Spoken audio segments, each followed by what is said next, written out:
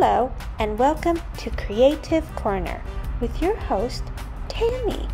And today we are going to stamp it out, learning all about mail art using erasers to create envelopes and cards for your friends and family with a quarter of sunshine, which makes a whole sun. Here are the tools you will need to get started. Small or large envelopes, either will do. Ink pads, orange, red, and a darker color for the sun rays.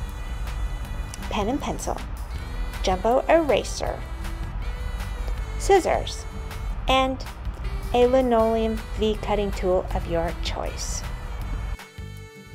Take your large eraser and divide it in half using a pen. Next, get your scissors and make a square. Here is a demonstration of what a quarter sun might look like. We have our whole circle. We're dividing it in quarters. Next, if you think about this as a watch, it's divided up in quarters as well. You have 12 o'clock, 9 o'clock, 6 o'clock, and 3 o'clock. We are going to be taking 1/4 of this entire clock to make the full sun for our mail art creation. Take your eraser and draw your quarter circle in the corner of your square. Then draw your lines emanating out for the sun rays. Now for the fun part. Cut out the drawing on your eraser stamp, making sure to get a variety of lines using thick and thin lino cutting tools.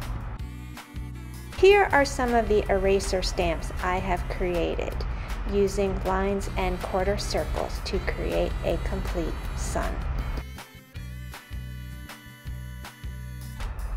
We are now ready to begin creating our card, starting with the lightest color first, yellow, working our way to orange, darkest colors on top last.